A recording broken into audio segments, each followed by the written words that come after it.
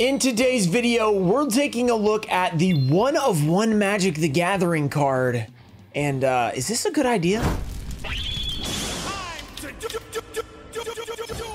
What's up, guys? We're back with another video, and yes, this is a video discussing a Magic card. Let's just throw this out there. This video is not sponsored. Let's continue with that in mind, but Magic the Gathering has just, I've seen this recently. It's a Lord of the Rings collab. So there's like a ring on the card. I'm going to show you guys this from an article in a minute, but it's a Lord of the Rings collab, and supposedly what I've heard, I haven't done a lot of research on this yet. We're going to go through this article. It's a one-of-one, which means there's only one of the card. Like all the boxes that are printed, there's one time you can pull it. One person's going to get it. That's it. There's no other options. Now for Yu-Gi-Oh, we have stuff like Starlights that are like 1 in 25 boxes. Like, wow, that is extremely rare. It takes 25 boxes to pull like the Starlight Rare Apollosa or something like that. And then it's like $1,500 because it's that rare. Now think about a card that there's literally one. Let's go ahead and hop in and take a look. So on this MTGRocks.com, the rarest MTG card may be too rare for its own good. And that may be true. So we're just going to go through this and see what exactly the deal with this thing is. I figured this isn't Yu-Gi-Oh, but it's a trading card news. And when they get to something like serialized cards where there's like a number on it, or it's like a one-of-one, that's kind of a big deal. That's a sports card thing that's been going on for a long time. And it's like artificial rarity. And I'm gonna kind of discuss if I think that's a good idea or a bad idea. On this article, it says, throughout recent sets, Wizards of the Coast and Hasbro have been pushing the artificial collectability of MTG more and more. Artificial collectability, that's talking about like a forced collectability. So it's like when you make something a 1 out of 10, so there's 10 of them, you can pull 1, 2, 3, 4, 5, 6, 7, 8, 9, 10. That's all the options. It's just a regular card, but it has a number on it that they've limited artificially. So that's what they're saying there. It's not like, oh, I love Blue Eyes White Dragon, I want to collect Blue Eyes White Dragon. It's really cool. They're like, hey, here's this card called the Ring of Destruction. That's a real Yu-Gi-Oh card. Maybe I should have said something else. I don't know. Let's just, the Ring of D. And there's 10 copies of it. That's why you want it. And they're like, but can you play it? And they're like, no, it's just 1 out of 10. Is it cool looking? Nope, there's just 10 of them. That's artificial collectability. Okay, creating new foil techniques, art treatments, and serialized cards. So this is like it's kind of like Starlight Rare. So you could be like, a Starlight Rare is kind of an artificial collectability as well, because they're like, usually there's a secret rare version of it or a super rare version of it, and then there's the Starlight Rare as well. Art treatments, serialized cards is what we're talking about with the numbers. Collectible market has been more saturated than ever before. This is happening in basically every TCG. There's a bunch of ways these companies are trying to figure out ways to make you want to collect their cards because they're new, they're printing a lot of them. So if you print millions of cards, how do you make it stay collectible for more than like a week, you know, because if, you know, there's so many different options, they become really cheap. So they're trying to figure out the perfect balance of how to make it collectible, worth something, and still print a bunch of it so they can make a lot of money. Despite collectibles being pushed to new extremes within every recent MTG set, it doesn't appear Wizards is slowing down. And the thing with Wizards, that now I've done a lot of research on this ever since our Wizards fiasco, Wizards has been printing a lot of products. So they're really shoving it down people's throats. But that's kind of a thing with trading cards in general. Like usually we release a lot of sets. That's kind of a thing, but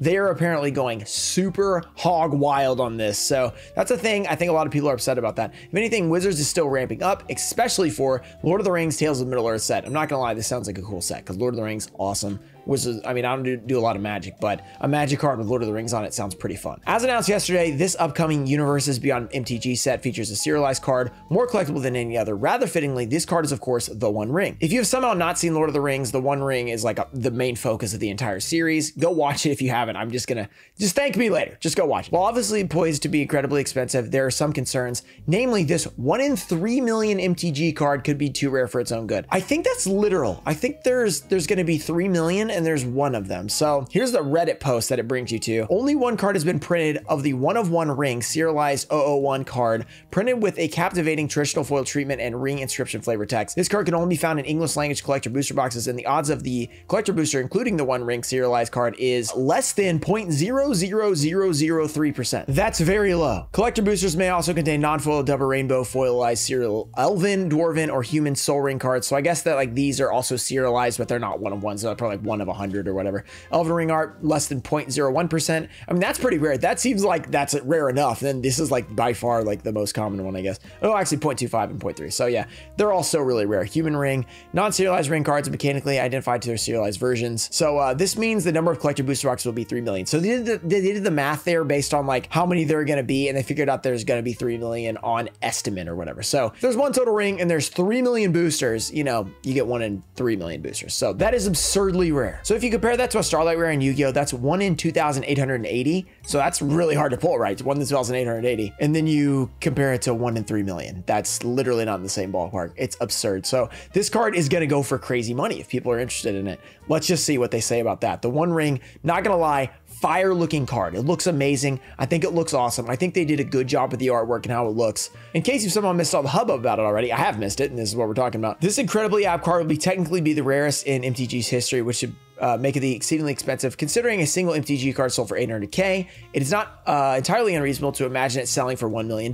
I don't know. Will it sell that high? I know it's like the rarest one, because if you go back to like Alpha and stuff like that, they had like what, 1,100 rares or something like that. I don't know. I think they're around the right number. So that's 1,100 more basically than the one of one. But that's also from 93 or whatever. So 30 years at this point. So 30 years old versus this, which is brand new. So will it actually get to the million? I don't know. But it's also a lot rarer than those, which are already extremely rare. So maybe it could be. That's absurd to think about, but a brand new card going for $1 million, I guess it's possible. In reality, however, the prospective price tag might be a little wide of the mark. Yeah, that's what I think. After all, the brothers were serialized cards all sold for significantly under their theoretical value, which we calculated. So they calculated that. They're saying it could be $1 million, but it's a brand new card. People probably aren't that interested. There's no nostalgia connected to it, stuff like that. Ultimately, until the card is actually in players' hands, there's no telling how much the One Ring will be worth. So I'm guessing this isn't playable because this looks like, you know, the script from like the Lord of the Rings text and stuff. So I guess you can't play it. It's just a collector card, which means like there's going to be no value for it being played. You know what would be crazy is if it was actually a really good MTG card and like there's one guy that has it. He's just over there just waxing people with it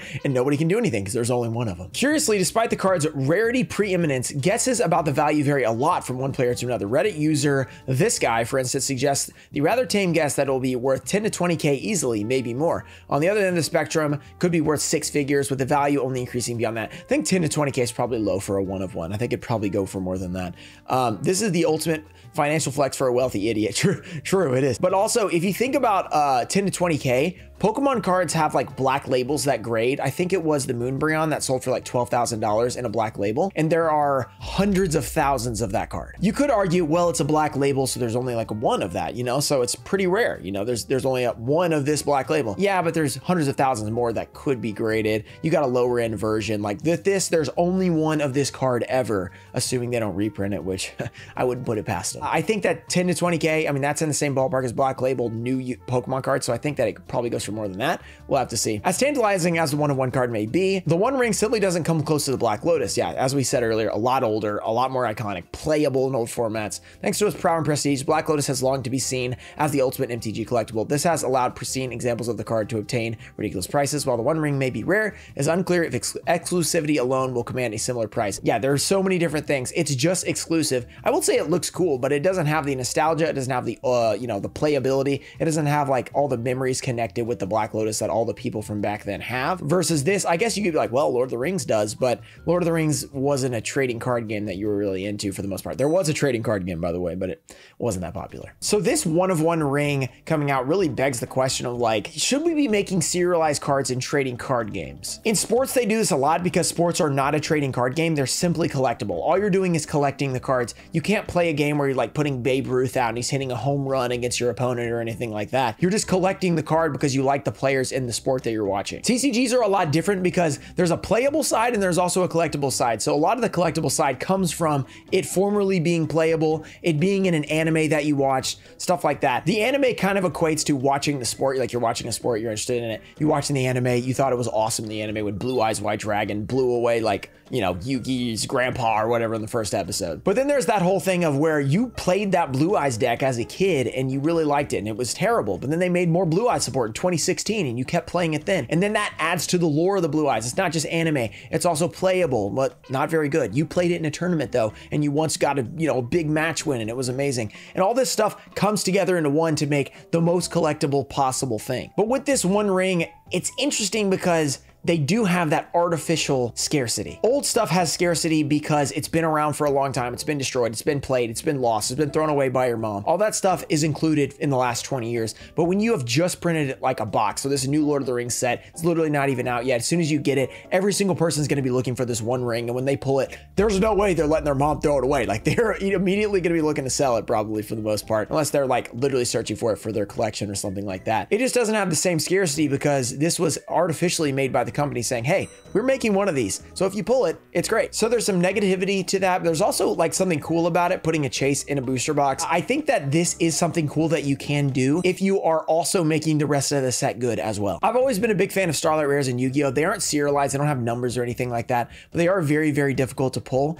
And if the set they are included in is awesome, like there's a lot of great playable cards, and then you have that potential to pull that really big chase card, it makes opening that box that much more worth it because you're not only going for those cards that you want to play or collect, but you're also have that small chance of hitting like the lottery or hitting that big card, which as a pack opener, I think is really, really fun. And I think it's cool. But when you go too far down that lottery, like chase route, and you end up just going for those like numbered cards or those super high rarity cards that you pull one every 2,000 boxes or whatever this is going to be, it's going to be even more than 2,000 boxes at this point. And you like forget about the people that play the game. You forget about the people, the low end collectors who just want to collect like cool $2 cards and stuff like that. You can lose a lot of your audience and it can go the complete wrong way. Now, I don't know much about this Lord of the Rings set. I don't know if it's a good set. I don't know if it's going to suck. Maybe it hasn't even been announced yet, but I think that the key with this thing, it's okay to put a 1-of-1 card in the set, I think. But if this is the only chase of the box and they're selling garbage just so you're basically buying a lottery ticket to get a 1-of-1 Lord of the Rings card, I think that is bad. But if we were to see Yu-Gi-Oh! Do this and include it in a really awesome set like Magnificent Mavens last year, where we had those like Secret Pharaoh rares and we had those awesome reprints that were very affordable, like $4 and $5. You were able to get your Apolosas and all that different stuff. And then you had a 1-of-1 chance while also buying that. I think that would be really exciting. So I figured I'd talk about this. It's just such a crazy thing that they're doing, a 1-of-1 card in a trading card game. It's amazing. I don't know if Yu-Gi-Oh! Will ever do it, but I am interested to see what happens with this. If it does get pulled, like honestly, in theory, it could never get pulled. Like there's, what, 3,000 or 3 million packs we said? Like what if those packs never get bought and nobody ever pulls it? It could happen. Like it's insane. So I'm interested to see if somebody actually pulls it. And then if they sell it, what does it go for? Does it go for auction? Are they going to sell it privately?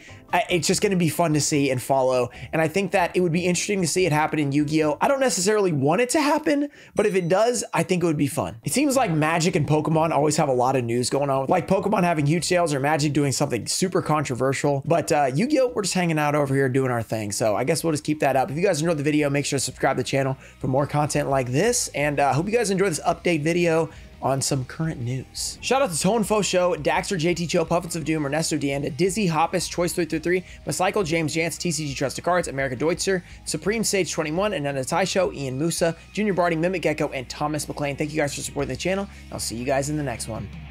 Peace.